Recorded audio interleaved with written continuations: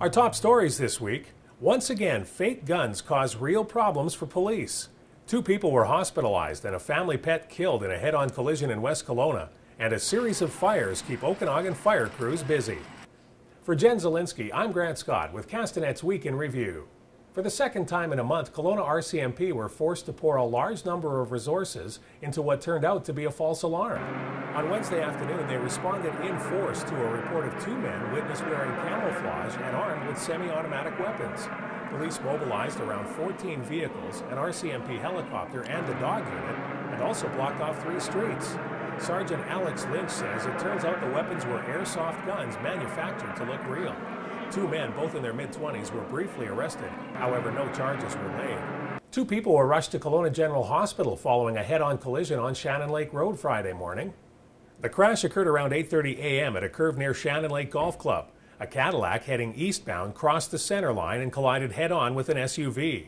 One of 2 people in the SUV was taken to hospital, and the single occupant of the Cadillac was also hospitalized with non-life-threatening injuries. There was 1 casualty in the crash, however.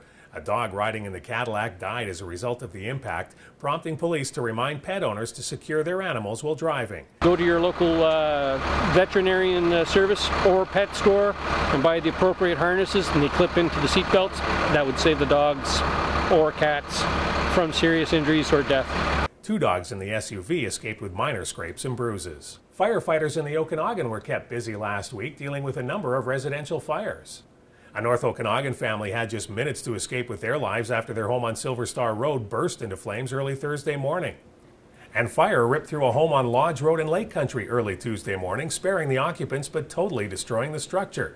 The residents say they heard an explosion before they fled the home. I really think what happened was one of the vehicles caught fire. It was either the truck or the van, one of the 2, and just went from there.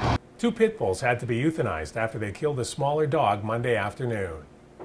The pit bulls escaped their owner's yard on Weber Road, then attacked a Shih Tzu named Jack on the front porch of his yard. The pit bulls grabbed Jack and went running down the street, past the school, and eventually back to their own home about 4 or 5 blocks away.